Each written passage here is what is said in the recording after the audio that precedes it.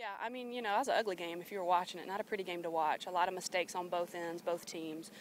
So definitely not the sharpest of games for either of us. Excited about the fight from our team in that last inning, but I wish that fight would have been there early on. What is more frustrating, Coach? Is it the runs maybe that you gave up, the way you gave them up, or leaving so many people on base and having the opportunity to score? Yeah, all of the above, all the above. But I would have to say that the giving up runs, defensively we have to be stronger than that. We have been all year. And this weekend we lost our minds defensively and just didn't play the game that we normally do.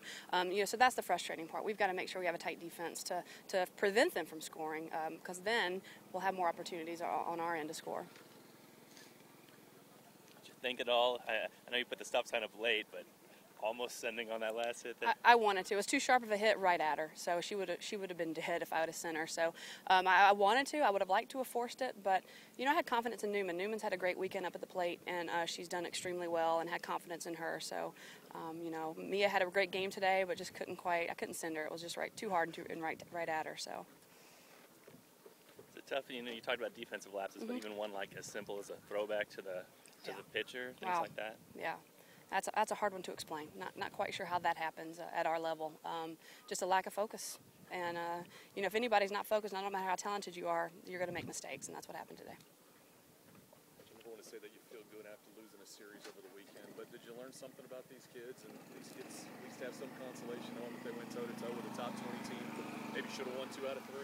Yeah, I mean, it's great that we were competitive and that we won one game, but we're at the point now where we're good enough that we should be winning 2 games against a team like Baylor, and I think we showed that today. Like I said, just the fight wasn't there all 7 innings, and if it would have been, I think the outcome would have been different today.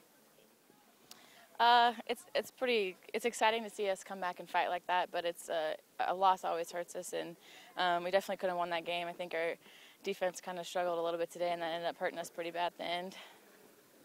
Walk me through your plate appearance in the final inning, kind of what you were looking for up there. I know what she had been pitching me all day, and so I was just looking for that pitch, and I was right on what she pitched, and so I just drove it the opposite way. Coach talked about it's a little unfortunate you maybe hit it so hard because it wasn't able to get a runner in from second, Yeah, I was thinking about that, but I know I had confidence in Ashley Newman, who was coming up behind me, because she had been hitting the ball off her all day, so, I thought, thinking we were going to get it done, so. Yeah, definitely. Didn't seem like enough. Yeah, definitely early. We had the bases loaded and didn't come through when we needed to, and that happens. But usually when we don't come through in that situation, that's when it does hurt us.